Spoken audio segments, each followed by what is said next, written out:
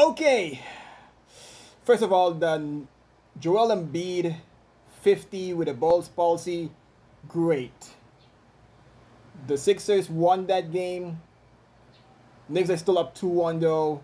Brunson played well, but Sixers were shooting the lights out in game 3, and they deserved that win. Okay, on to this game.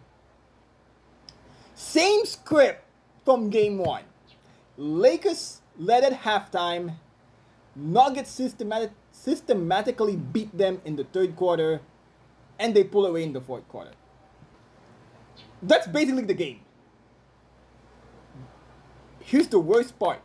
D'Angelo Russell was talking all that shit and had 0 in this game. He had the same points as me. He had the same points as you, whoever you are watching this video. Like, damn, you can't do that. You just can't.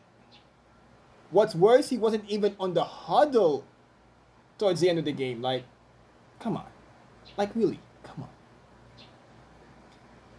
And then LeBron James that just stat pads his way towards the end. Still had 22 points and 8 rebounds though.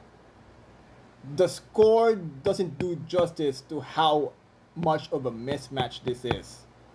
In those final seconds though, Austin Reeves was just scoring like crazy. It didn't matter much.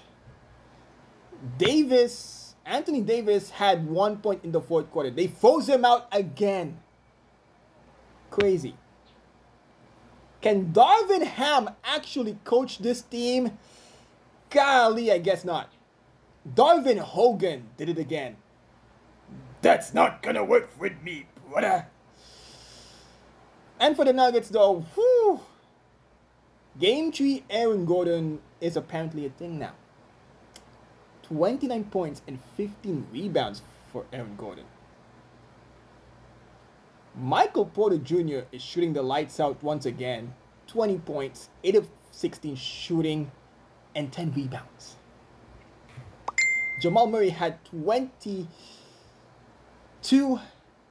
And Jokic, man, like 24, 15, and 9. What a masterful performance by Jokic. The Nuggets are about to sweep the Lakers. And my delusional ass thought this Lakers team had a chance.